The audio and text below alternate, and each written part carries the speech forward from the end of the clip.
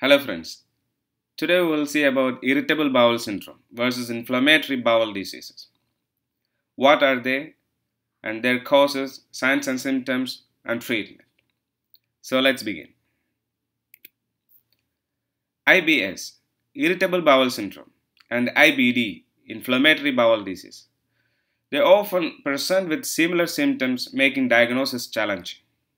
IBS symptoms in patients with IBD are around 4 times more common in general population.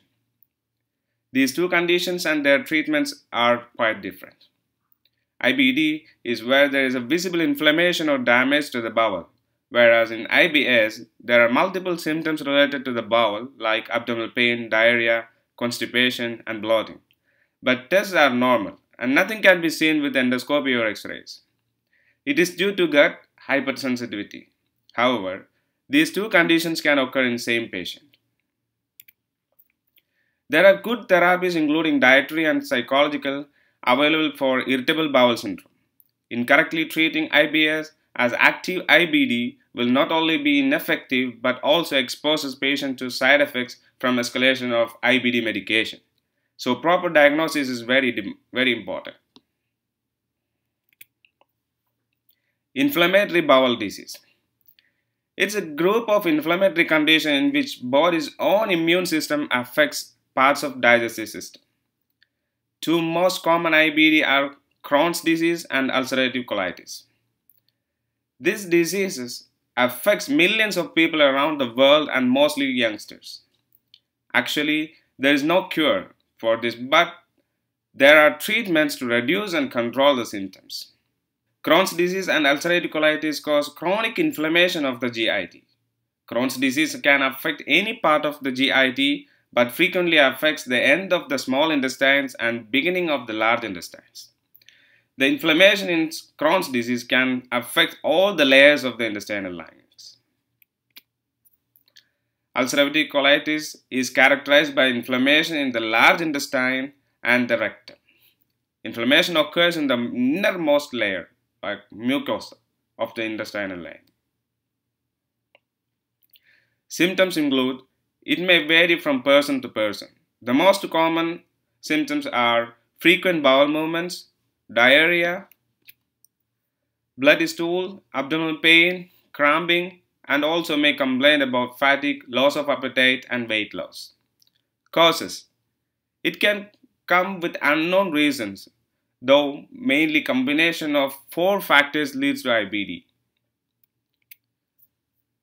Genetic component, an environmental trigger, imbalance of intestinal bacteria as an autoimmune response. Diagnosis. Blood tests. Look for inflammatory markers such as CRP and white cell count. Stool tests. Look for signs of infection and presence of blood. Endoscopy for seeing inside what is going on. And external imaging like CT and MRI. Complications include deep ulcers, bowel obstructions, infections, malnutrition, and it increases the risk of colon cancer. Next, irritable bowel syndrome. It's a condition that affects the normal function and behavior of the intestine. In IBS, the pattern of movement of food along the GIT is disturbed, resulting in uncomfortable symptoms. Symptoms include cramping, abdominal pain, bloating, gas trouble, mucus in stool, and diarrhea or constipation. Causes. This is same like IBD, the exact cause is unknown, though the potential cause may include sensitivity of the GIT to gas and bloating, alteration of fecal flora within GIT, recent GIT infection. Hormones may also play a role. For example, many women are getting these symptoms when they are menstruating. Diagnosis of. It typically involves physical exam, proper history taking, and excluding other GI problems. The complications. Unlike IBD, the irritable bowel syndrome does not cause any inflammation or any permanent damage to the GIT, or it will not increase the cancer risk. But the impact of the IBS may affect the overall quality of life. Treatments. Treatments for both IBS and IBD are mainly symptomatic that we can extend with diet and nutrition. Dietary recommendation must be individualized depending on the disease and part of the GID is involved. Even though there is no diet plan for IBD and IBS, diet can affect symptoms. Paying attention for the diet will help to reduce symptoms and promote adequate nutrition. Use of probiotic. It may prevent worsening of infection.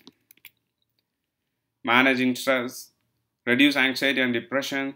A healthy lifestyle like relaxed and happy life, engaging with physical activities and enough sleep.